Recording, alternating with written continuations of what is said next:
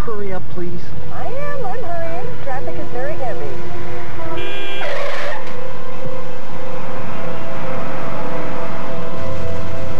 This idiot in front of you keeps weaving in and out. Right here? No, left, turn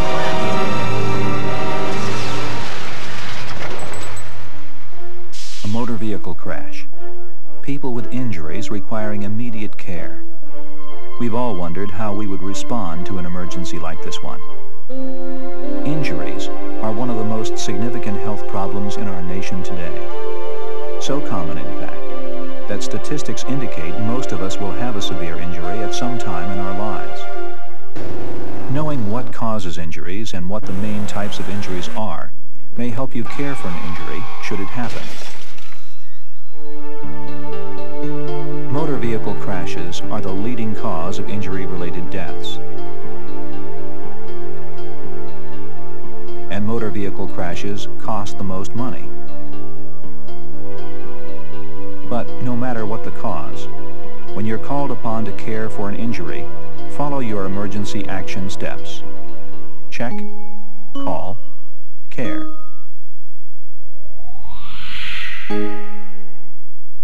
Check the scene for safety. When you are sure the scene is safe, then check the victim. If you are certain there are no life-threatening emergencies, check head to toe for less serious problems. Call an ambulance. That's 911. Tell them we have a car accident. Call 911 or your emergency number for an ambulance, and then give care for what you find until more advanced help arrives. Because the care you give depends on what you find, it's important to know what clues of injuries to look for when you check the victim. There are two main types of injuries. Injuries to the skin and soft tissues, such as wounds or burns, and injuries to muscles, bones, and joints. Some wounds break the skin. They are easy to recognize because bleeding is visible. When a wound is open, germs can get in through the break in the skin and cause infection. Other wounds are not as obvious.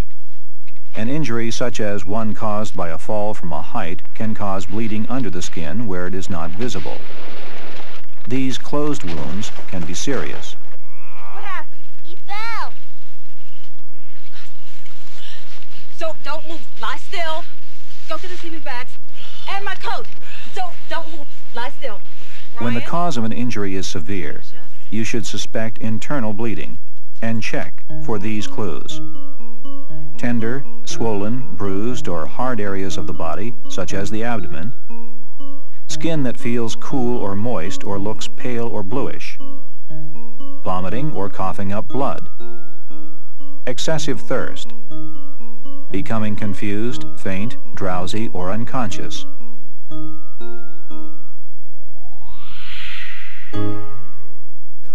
Caring for open wounds includes controlling bleeding and preventing infection. Remember that most bleeding will usually stop by itself after a few minutes. For major wounds with severe bleeding, you must control the bleeding immediately. It's also important to clean and cover minor wounds to prevent infection. If you suspect serious internal bleeding, call for an ambulance immediately.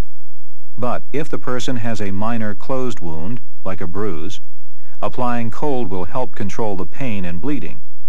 With glamorous merchandise, fabulous and exciting bonus prizes, including this. Experience the sporty, stylish... Yeah, it's right out here.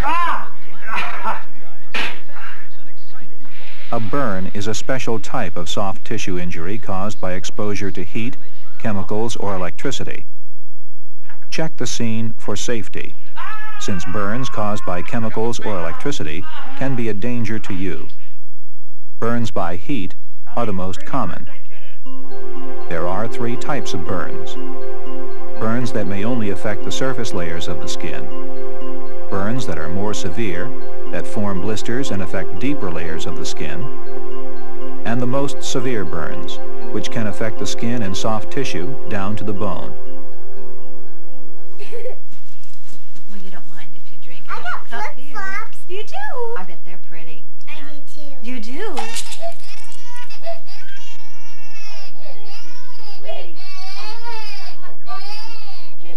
right here. I'll be right back. To care for a burn, follow these general steps. First, stop the burning. Then cool the burn with large amounts of cool water. And then cover it with dry, clean dressings to help prevent infection.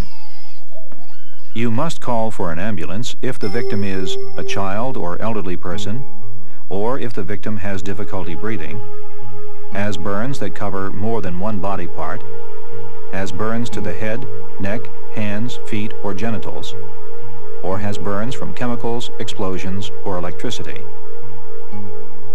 If the burn is caused by chemicals, flush the burned area with cool running water to stop the burning and cool the burn. If the burn is electrical, check for life-threatening conditions. If there are none, cover the burn and care for the victim until the ambulance arrives. A second type of injury is an injury to a muscle, bone, or joint. Muscles can be strained,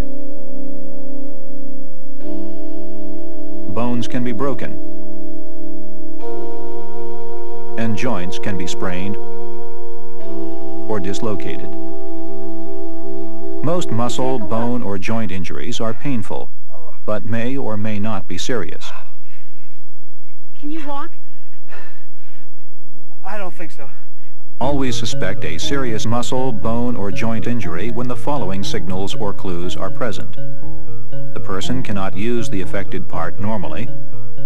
There are visible bone fragments or the feeling of a snap, pop, or bones grating. There is significant bruising, swelling, or other deformity. Some of these clues are not always easy to recognize. Sometimes comparing the same part on the other side of the body will help. For injuries to a muscle, bone, or joint, the best care you can give is rest, ice, and elevation. If you suspect a serious injury to a muscle, bone, or joint, keep the injured part from moving. The ground can be used to immobilize an injured part. If you have to move the victim, first splint the injury. Do not elevate a severe injury unless it has been splinted.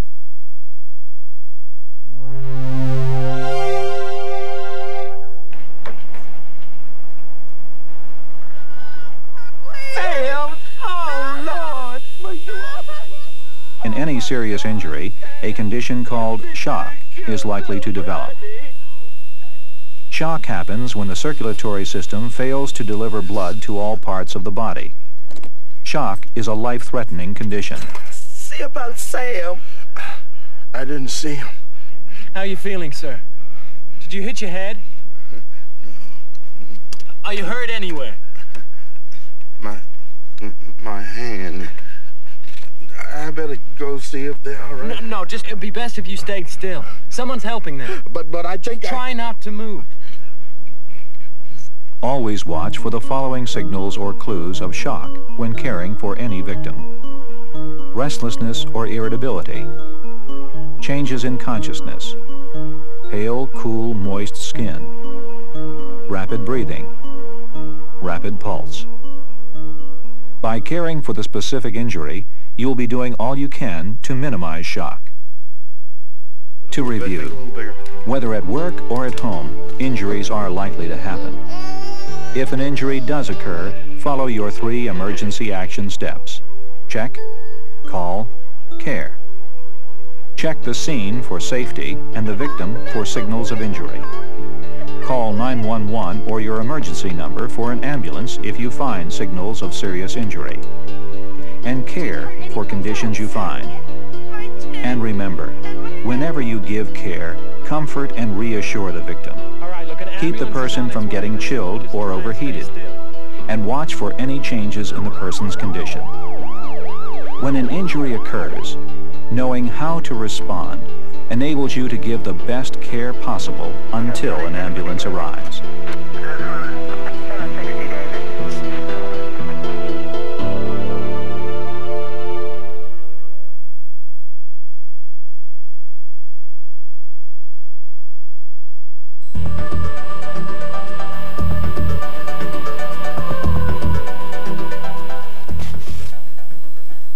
If you find that a person is bleeding severely, you must take steps to control the bleeding. Follow these steps. Cover the wound and press firmly.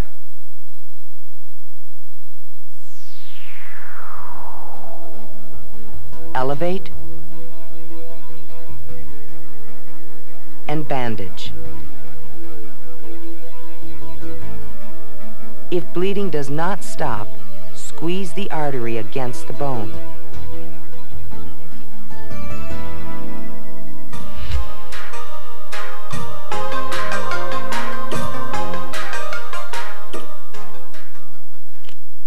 Most bleeding will stop on its own within a few minutes, but severe bleeding must be controlled immediately.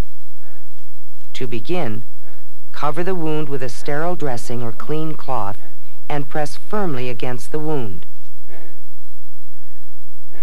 Okay. Could you hold this for me? Then, elevate the body part, in this case, the leg.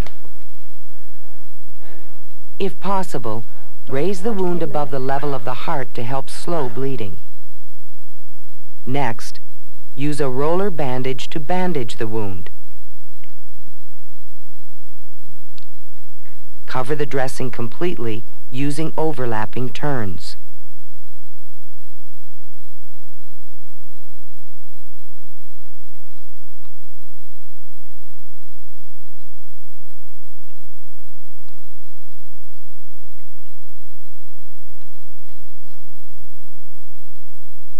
Secure the bandage by taping or tying off the end. If blood soaks through the bandage, place additional dressings on top of the first dressing and wrap with another bandage.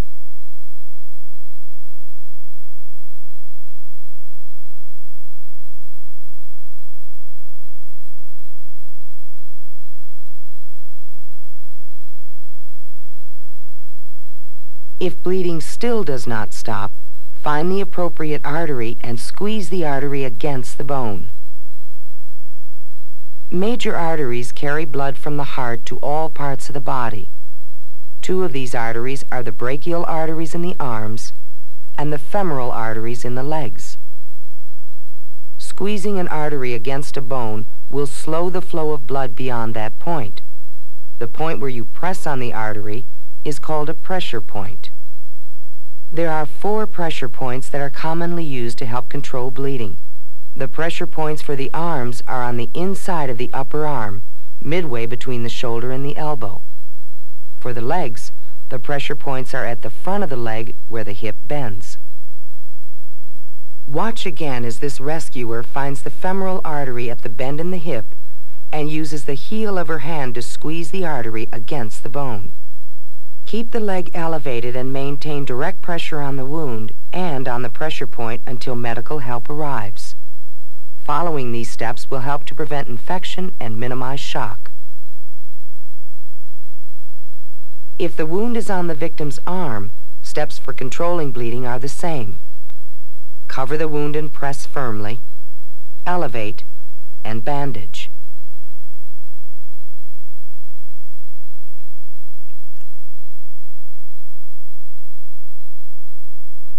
Okay, hold that right there.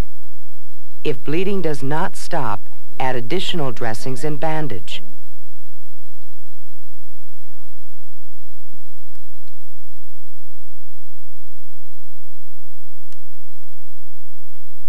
If bleeding still doesn't stop, squeeze the artery against the bone. In this case, use the brachial artery on the inside of the upper arm. Press firmly with your fingers, squeezing the artery against the underlying bone.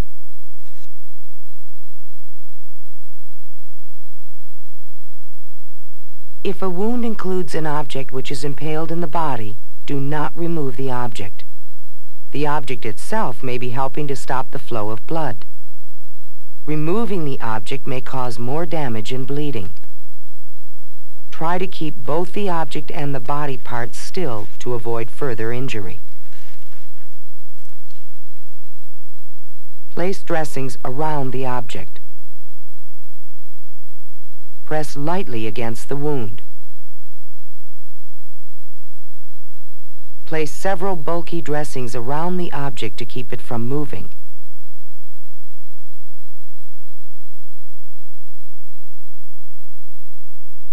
Apply a roller bandage over the dressings and around the object. Use overlapping turns until the dressings and object are secured in place.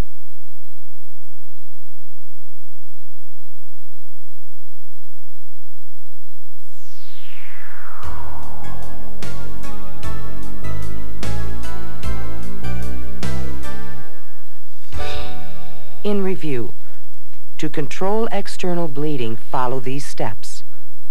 Cover the wound and press firmly. Elevate and bandage.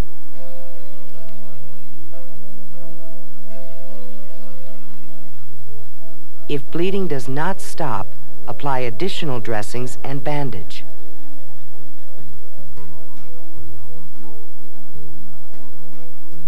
If bleeding still does not stop, squeeze the artery against the bone.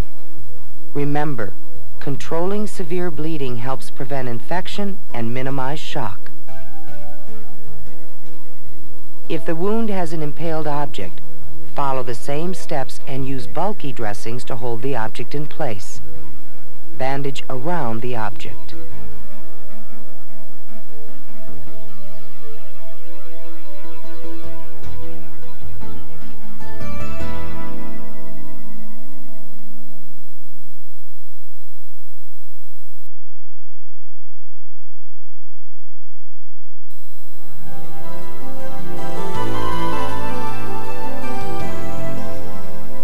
When you suspect that a person has an injury to a muscle, bone, or joint, you may have to splint the injury.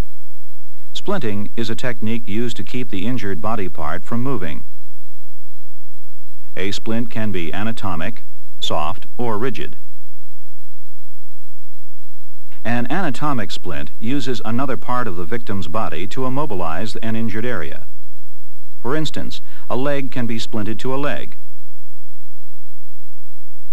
a finger to a finger, or an arm to the chest.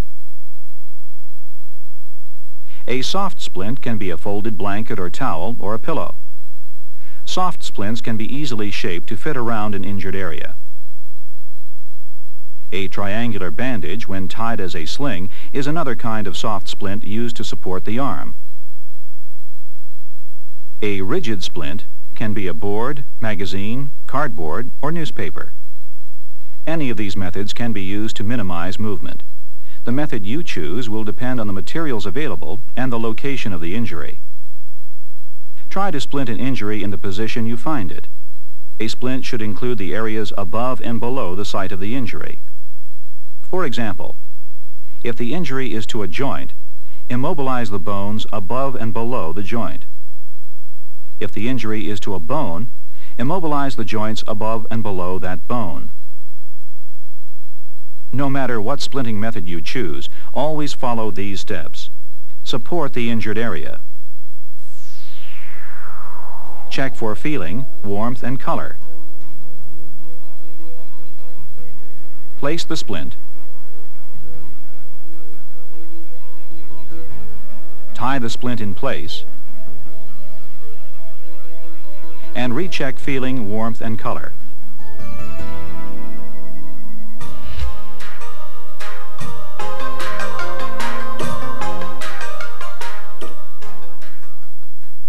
An anatomic splint uses the victim's body to splint the injured area. When using an anatomic splint on the leg, support the injured area above and below the site of the injury.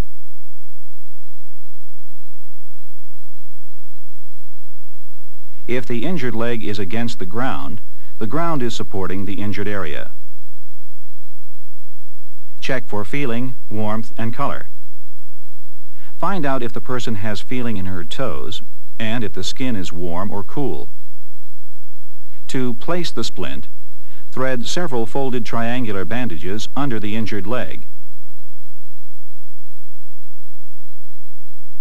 Guide each triangular bandage through the gap under either the knee or ankle and slide it into position. This will help minimize movement of the injured leg. Place the folded triangular bandages above and below the site of the injury.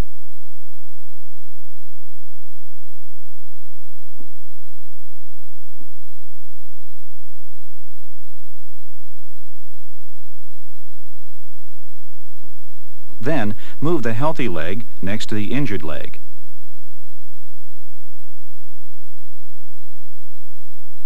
Tie the splint in place by tying the ends of each bandage together.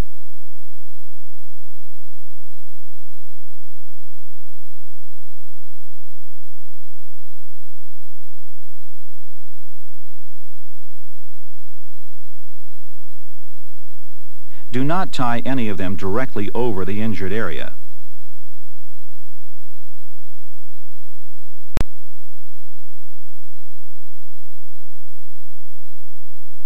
Finally, make sure the splint is not too tight. Recheck for feeling, warmth, and color. How does that feel? If the person has lost feeling in her toes, or if her skin has become cool or pale, loosen the splint a little. Other parts of the body can also be used as anatomic splints. For instance, an injured finger can be splinted to another finger. Or, an injured arm can be splinted to the chest. Binding the arm to the chest is also an effective way of immobilizing injuries to the shoulder, ribs, or chest.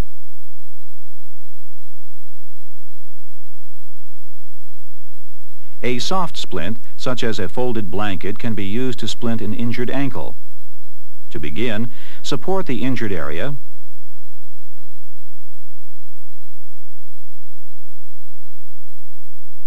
check for feeling, warmth, and color below the injury. Can you feel that? If the victim is wearing a shoe, you will only be able to check for feeling. To place the splint, thread several folded triangular bandages above and below the injured area. Guide them through the space under the knee or ankle and slide them into position.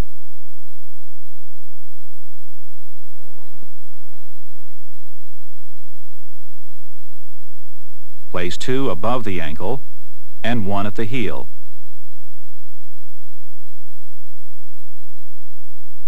Gently wrap the folded blanket around the injured area. Because it is soft, it will mold itself around the injury. Tie the splint in place so that the foot and ankle don't move.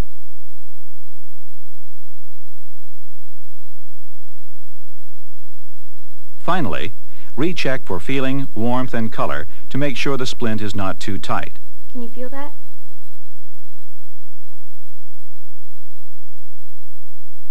Soft splints can also be used on other parts of the body.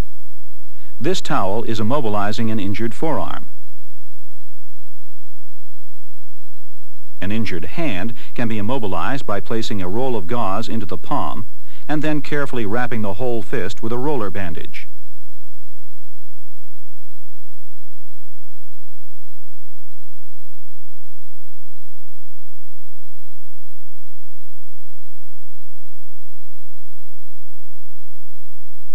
A sling is a special kind of soft splint used for immobilizing an injured arm or shoulder.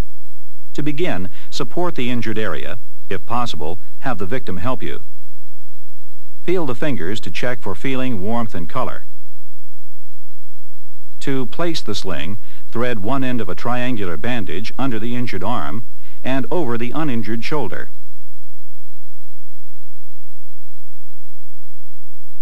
Position the point of the triangular bandage at the elbow. Bring the other end across the chest and over the opposite shoulder. Tie the ends of the sling at the side of the neck.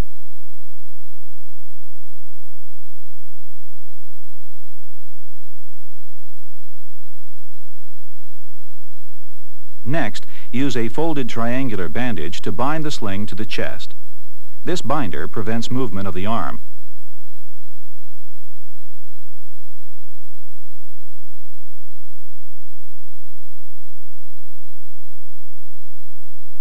Finally, recheck the fingers for feeling, warmth, and color to make sure the splint is not too tight. How does that feel? It's secure. A rigid splint, such as a padded board, can be used to immobilize an injured forearm. To begin, support the injured area. If possible, have the victim help you. Check feeling, warmth, and color at a site below the injury. In this case, check the hand and fingers. Next, place the splint so that it supports the areas above and below the injury. Patting the palm keeps the hand in a natural position. Next, tie the splint in place.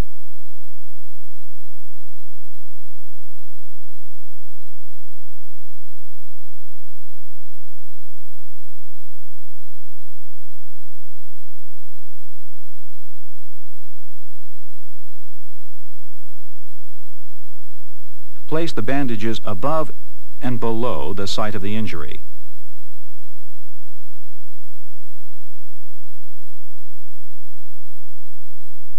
Then, recheck feeling, warmth, and color to be sure the bandages are not too tight. This splint has immobilized the joint below the injury, the wrist. But the joint above the injury, the elbow, can still move. To prevent movement of the elbow, you can use a sling and a binder.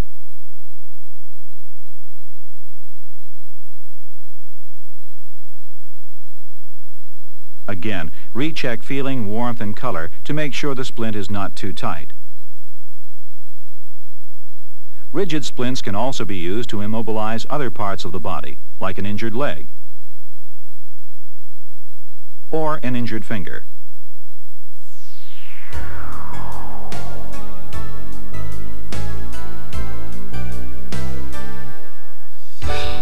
To review, anatomic splints, soft splints, slings, and rigid splints are all effective ways to immobilize an injury to a muscle, bone, or joint. Try to splint the injury in the position you find it. Splint above and below the injured area. Follow these basic steps. Support the injured area. Check for feeling, warmth, and color. Place the splint. Tie the splint in place. And recheck feeling, warmth, and color.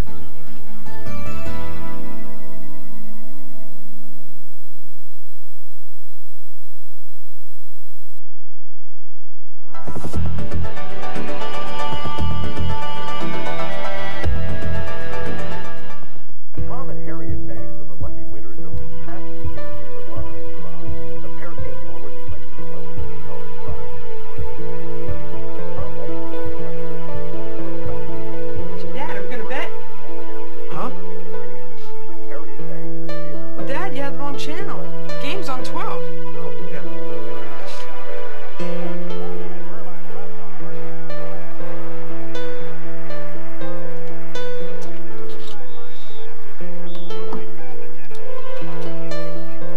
What's the matter? Something on your mind? Huh? Well, you're not paying any attention to the game. Is anything wrong? Oh, no. Just a little upset stomach, that's all. How about some ginger ale? Yeah, that'd be great, thanks. When someone becomes suddenly ill, it can be hard to tell what is wrong. Sometimes you won't notice obvious signals or clues. Often, the clues are confusing, making it difficult to determine if the victim's condition is an emergency requiring an ambulance. In some instances, you may know what is wrong. For example, you may know the person is diabetic, or has a history of heart problems or stroke. Or you may see signs that indicate poisoning. Or you know the person has been exposed to extremes of either hot or cold. Unfortunately, more often than not, you won't know what has caused a person to become suddenly ill.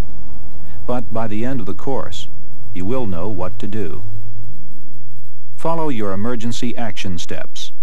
Check, call, care.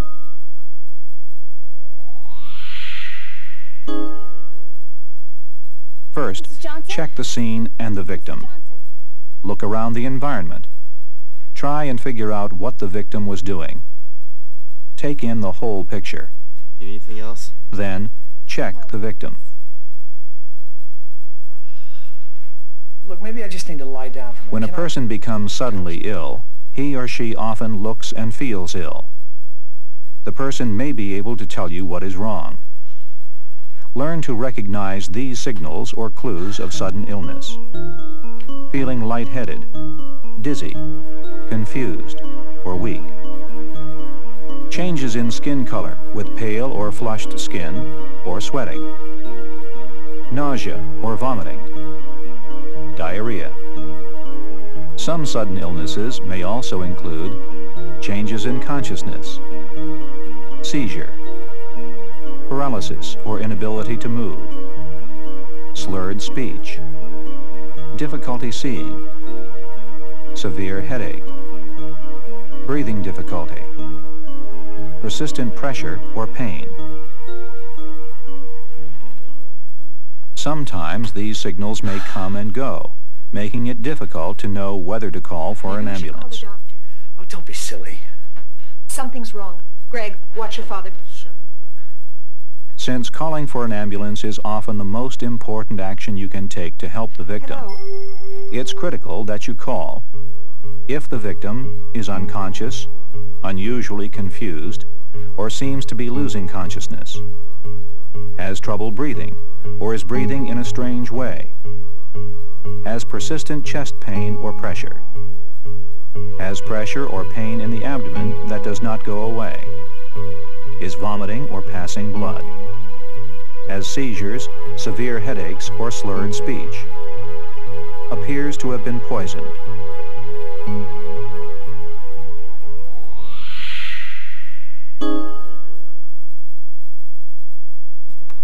Mr. Smith? Mr. Smith, are you all right? I don't feel well.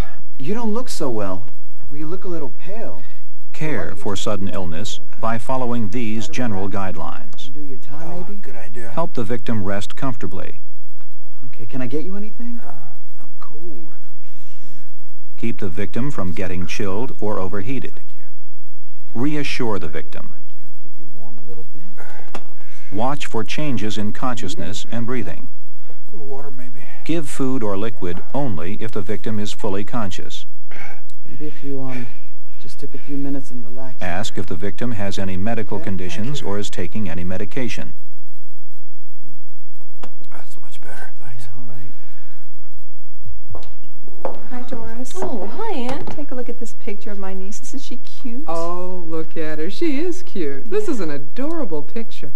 I like that outfit. She's feeling dizzy. What's the matter? Ann. In certain situations, you may know what has caused the person to become ill. Ann. Situations like these may require specific care. Ann, are you okay? Did I faint?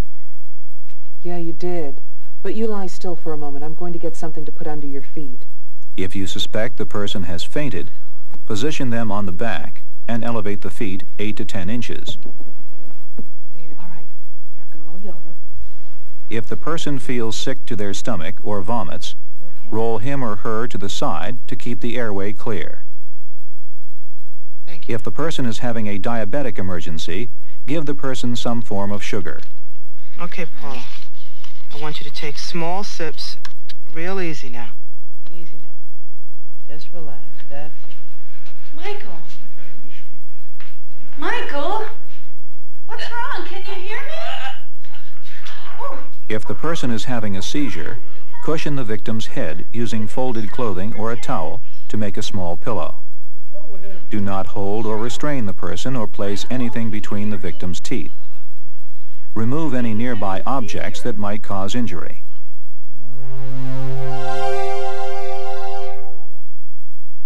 Remember, as with injuries, the condition called shock is likely to develop with any sudden illness. By giving the appropriate care, you will be doing all you can to minimize shock. Just lay back, I'll do it. Not knowing the underlying cause of a sudden illness should not prevent you from responding to the emergency. Because in any sudden illness, you can always do something to help by following your 3 emergency action steps. Check, call, care. Check the scene, then check the victim. Call 911 or your local emergency number for an ambulance. And then give care for what you find. And remember, knowing the signals of sudden illness and how to respond to them enables you to give care with confidence until the ambulance arrives.